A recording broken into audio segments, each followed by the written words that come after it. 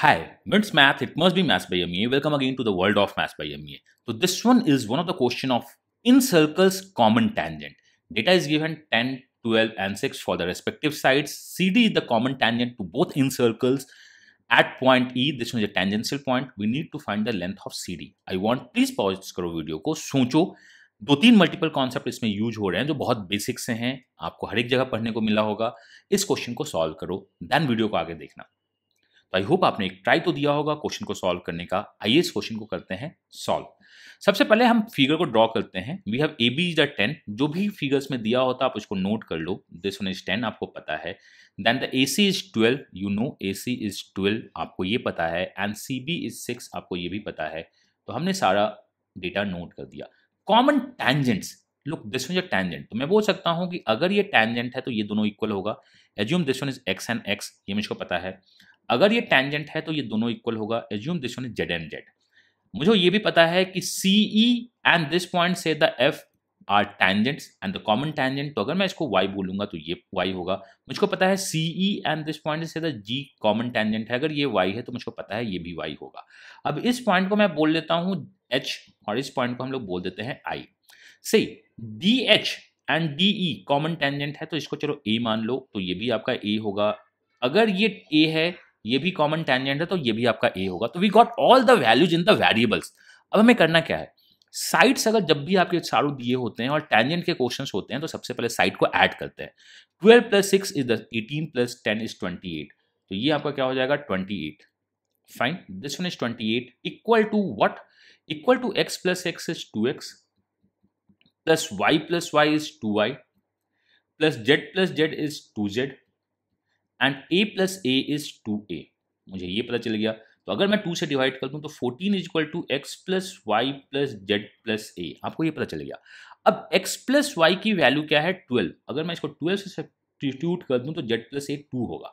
तो अगर आपसे ये निकालने को बोलता कि bd का लेंथ कितना है which one is z plus ए, तो ये आपको 2 पता है। जस्ट सिंपल आपका एडिशन करके और सब्ट्रैक्ट कर दे तो निकल जाएगा। दिस वन इज 10, तो आपको ये भी पता है कि ad कितना है 8। तो देखो सबसे पहले आप बेसिक फंडे लगाओ, आप सबको ऐड कर दो with the tangents x x मान के। You get the respective BD side as a 2 which one is Z plus A, this side is equal to 8 which one is 10 minus 2। आपने निकाल दिया। तो ये बहुत बेसिक सा क्वेश्चन है जो आपके एग्जाम में दिख सकता है कि find the length of BD. But हमने क्वेश्चन पूछा है सीडी, हमने क्वेश्चन पूछा है CD which one is one of the सीवियन। अगर आपके सारे साइड्स आपको पता है और आपको सीवियंस निकालना हो तो हम स्टीवर्ट थ्योरम यूज करते हैं। तो चलिए मैं स्टीवर्ट्स के बारे में आपको कुछ बताता हूँ। If you have a triangle, अगर आपके पास एक ट्रायंगल्स होता है एंड आपको सारे वैल्यूज पता है, देखो वैल्यूज चाहिए रेशियो नहीं, अगर आपको सारे वैल्यूज पता है, से this one is a side B, this one side सी और ये कंप्लीट इंटायर साइड ए है। दिस डिस्टेंस इज m और ये n, m और n रेशियो नहीं होना चाहिए, वैल्यूज होने चाहिए और ये x है। तो Stewart states that b corresponding to n multiply होता है बट स्क्वायर होके b square n plus c multiply होता है m से, that is c square into m equal to a, the entire length a is equal to product of mn plus x square. Stewart यही है।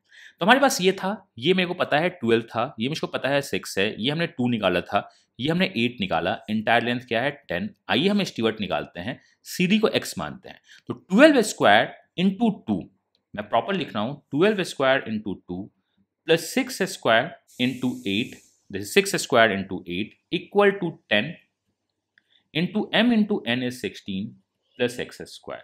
तो this becomes 144, 2 is a 288, this one is 36, 36 8 ja 48, carry the 4, 288 plus 288 equal to 10 into 160 plus x square. So this becomes 576 divided by 10 equal to 16, not the 160 plus x square. So this x square becomes 57.6 minus 16, which one is equal to 41.6 x square. So the value of x is under root of 41.6 और यही हमारा answer है। आप इसको fraction में भी convert करके solve कर सकते हो। सो I hope it is okay. सबसे पहले हमने क्या निकाला, सबसे पहले हमने BD निकाला, फिर हमने क्या निकाला AD निकाला। 12, 6 और 10 के साथ हमने स्टीवर्ट डाला। b square into n, that is 2 square, 12 square into this, 6 square into 8 is equal to 10 into product of this and the x square। बहुत बेसिक से कैलकुलेशन थे, आपने कैलकुलेशन कर दिया, आप इसको फ्रैक्शन में भी जाके सॉल्व कर सकते हो या यही आपका आंसर होगा। मुझको लगता है कि आपने 2 बातें सीखी होंगी, one how to find the length of BD और दूसरा स्टीवर्ट थ्योरम का यूज इन दिस क्वेश्चन। तो चलिए आप एक बेसिक सा क्वेश्चन मेरे को सॉल्व कर दो, which one is homework. Data given if this one is 18 unit, अगर ये आपका 18 यूनिट दिया हुआ है, ये आपका 10 यूनिट दिया हुआ है and this length is 12 unit, अगर आपका ये लेंथ 12 यूनिट है which one is A B, तो I just want what is the length of B D with all the condition same, C D is the common tangent at E for the both in circle and this one is your homework. मैं चाहता हूँ कि आप answer को comment में post करो and suggestions दो कि आर यू लर्निंग और नॉट, बिकॉज हमारा प्लान बहुत बड़ा है आपके लिए जो बहुत जल्द मैं आपके साथ शेयर करने वाला हूँ।